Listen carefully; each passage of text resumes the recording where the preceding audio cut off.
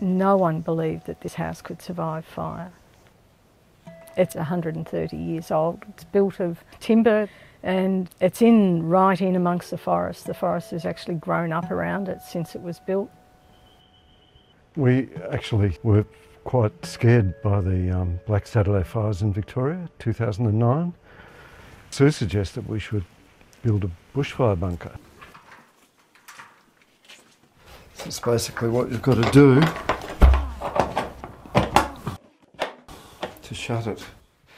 This is the CO2 meter. 1026, 1030.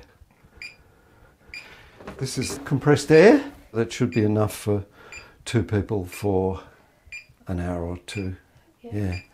And then pressure is building up in here, so we have a barometer.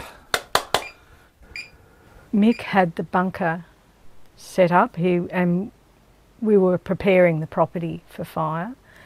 But I made the decision early on that I couldn't stay in the bunker. I had to leave.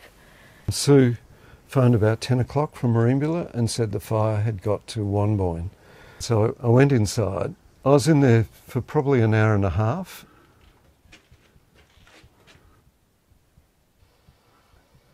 That's fire just outside the window here, 10 metres away. I only filmed a couple of minutes of it at most. There was fire creeping down the hill, and up in the background, it was, the whole sky was red. It was alive with fire. Yeah. I'm really glad I didn't stay, because I would have only got in the way, and I didn't want to experience that fire.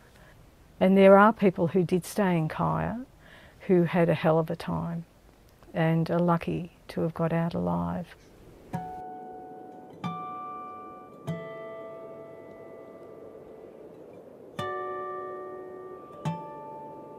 Trees crashing continually, wind gusty south-southwest. Had to quell fire on live old wattle west of house at least 3 times. Went to bed but got up again at 4:11 to deal with flare-up. I got a phone call from Mick 2 hours after the fire had come through. He told me he was safe, the house was safe, but he hadn't saved the studio. Well, this was where I had all my sketchbooks, observing the changes in the forest over nearly 40 years. That's what they are now. I understand the situation now is that it's so much harder to feel safe in an environment like this, or anywhere really. And so we've all got to get used to letting go of material things. Oh yeah. Lord, grant me the serenity to accept things I cannot change, and the courage to change the ones I can, and the wisdom to know the difference.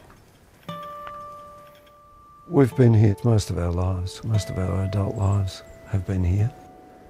We will never see some of the old growth trees again. What it was life. It was like living under the ocean, full of life. We were under the trees and there was life at every level. And that's been beaten back, and there's so much death now. Come on, Beryl. Luckily, some of our birds and animals are still here. They survived amazingly, and we're just helping to keep them alive at the moment. Some of these trees will recover and life will come back, but it will never be the same. It's changed. It's not just here, it's the landscape all around us has changed forever.